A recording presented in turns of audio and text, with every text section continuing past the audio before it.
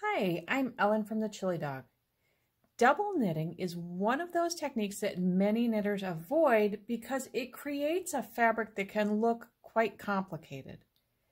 Both sides of the fabric appear to be knit. And if you're doing any sort of color work, like with my Burst into Bloom scarf, one side shows a positive image and the other side shows the negative image. Although double knit color work can require concentration, especially when you are working with a color chart, how you manipulate the two yarns you're working with may not be as challenging as you think.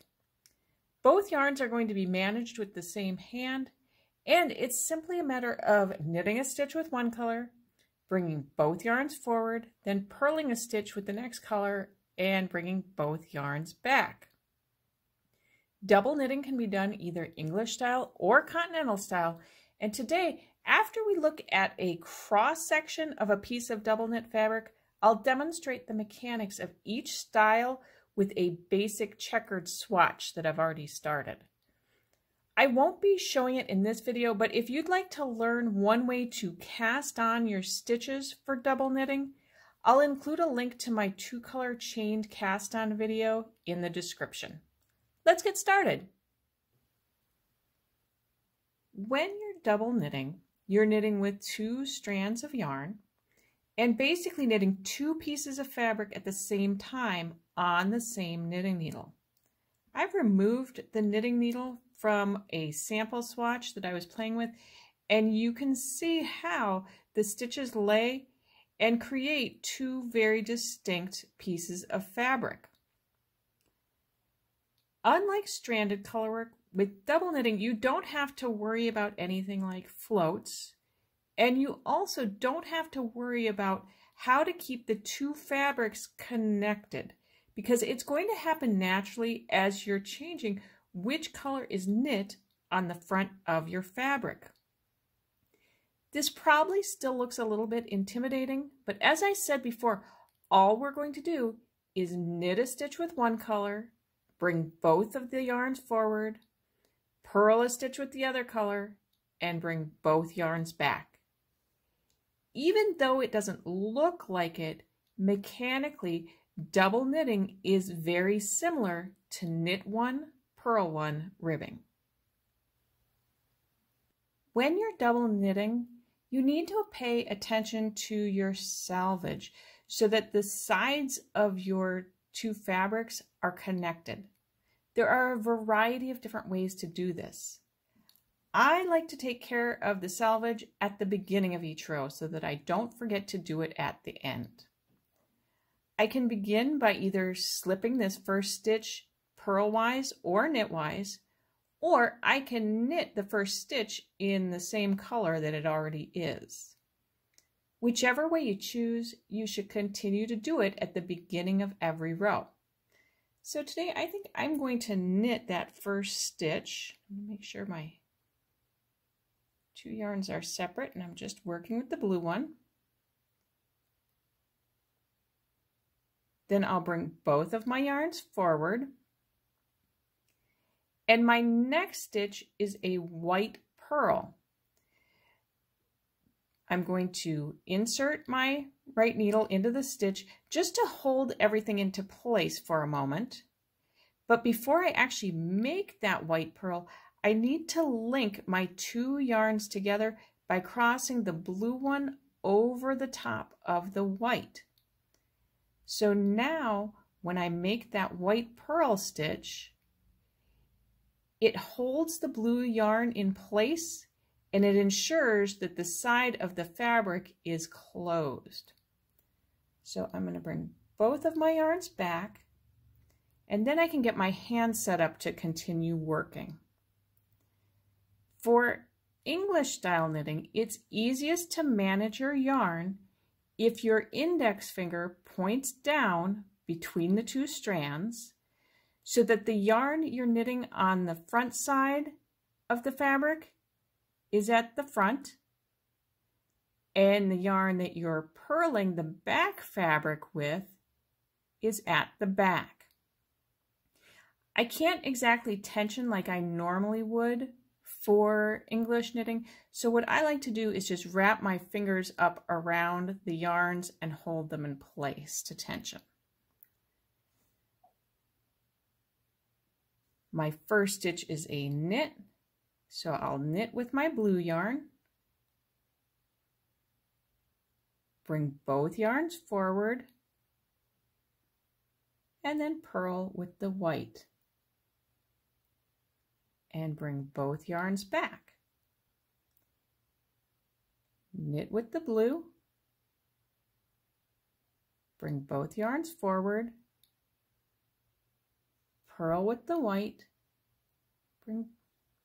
bring both yarns back. And you'll notice when I get to a knit stitch, I'm working a fabric that is on the front, and the yarn that is for the back fabric stays here out of the way at the back, behind it, the stitch. When I bring both yarns forward, I'm purling a stitch that belongs to that back fabric, and as I purl it, the blue yarn is staying out of the way in front of it. Both yarns back, knit, and my hand kind of is rotating here so that when I'm purling, my hand is more flat. When I bring it back to knit, my hand is kind of turned over. At some point, you have to switch colors on what is knit at the front, and I'm at that point right now. So now I'm transitioning, and the front of my fabric is going to have white knit stitches. So I need to reposition the yarn with my right hand. So to do that, I'm just going to cross one yarn so that now that the white yarn is at the front and the blue is at the back. It doesn't necessarily matter which direction you cross your yarns or twist them as you're going, but whichever way you twist this time, you should twist the opposite direction at the next color change. And this just helps keep your yarn from getting too tangled. So in this case, I'm going to choose that all the way across my row, I'm going to move the blue yarn back and forth over the top of the white as I'm changing colors, and that helps keep my yarn from getting too tangled. So again, now I'm knitting with the white. Bring both yarns forward and purling with the blue.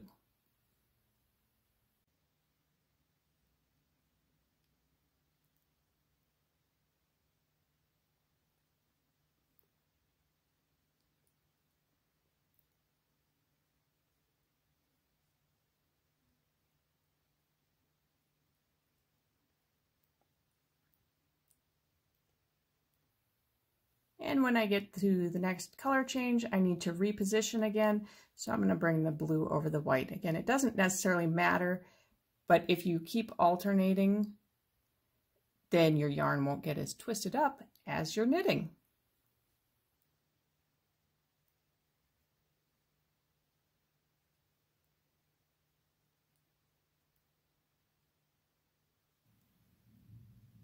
When you're double knitting, you need to pay attention to your selvage so that the sides of your fabric are connected. And there are a variety of different ways to do this. I like to take care of the selvage stitches at the beginning of each row so that I don't forget to do it at the end. I can begin by slipping that first stitch, either purlwise or knitwise, or I can knit the first stitch in the same color as the stitch appears. Whichever way you choose, you should continue to do it at the beginning of every row. So I'm going to knit that first stitch in the blue and then bring both of my yarns forward. My next stitch is going to be a white pearl, and I'm going to insert my knitting needle into that stitch. But before I make the white pearl, I'm going to link the two yarns together by crossing the blue yarn over the top of the white yarn. And what this does is when I make that pearl stitch, it holds the blue yarn in place, and it will ensure that the side of the selvage is closed. So I'll purl that stitch, and then I can bring both of my yarns to the back so that I can get my hands positioned to knit the rest of the row. For continental style knitting, it's easiest to manage your yarn if you put both yarns over your index finger so that the color you're knitting with on the front side of your fabric is closest to your hand, and the color that you're purling with on the back side of your fabric is closest to your fingertip. Some knitters can manage and tension their yarn as normal just by holding them together. However, I find it a little bit easier if I separate the two yarns with my middle finger. So now that back yarn is going over both my index finger and my middle finger, and then I can pull both yarns up between my ring finger and my pinky. And now I'm ready to start knitting. So I'll knit the first stitch in blue,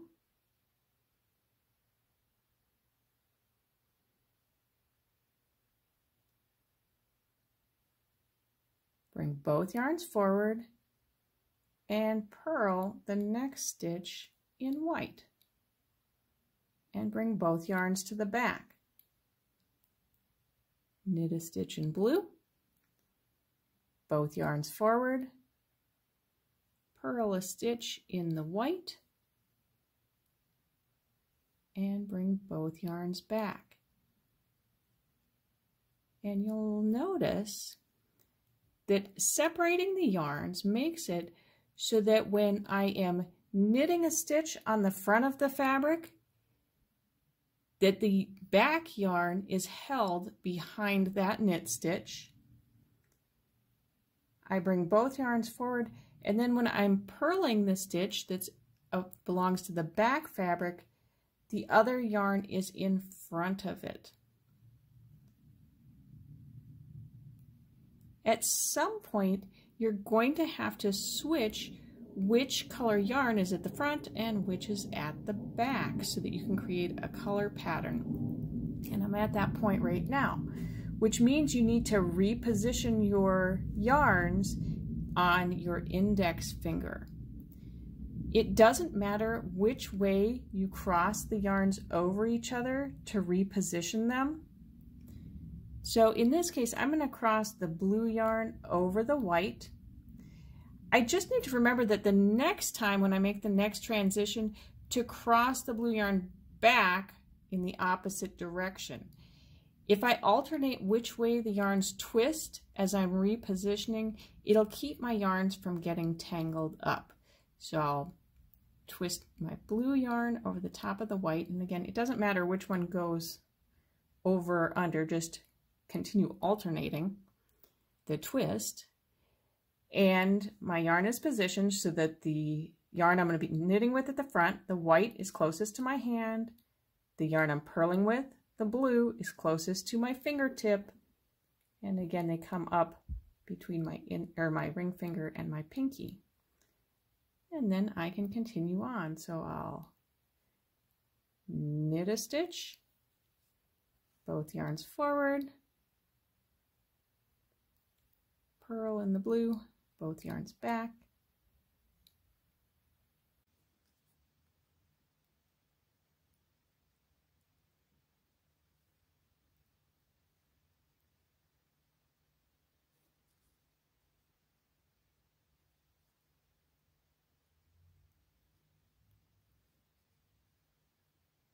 and again, I'm at the point where I need to reposition my yarns.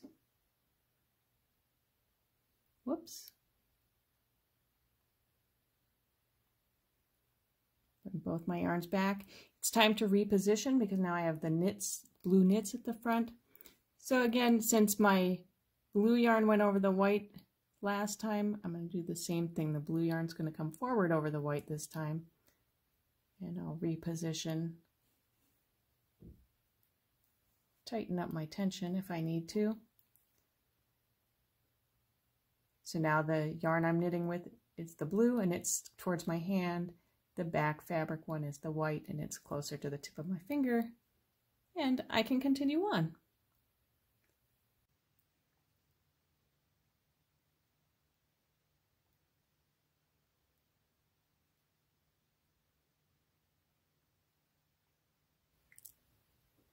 I hope you enjoyed learning how to double knit and find it a little bit less daunting.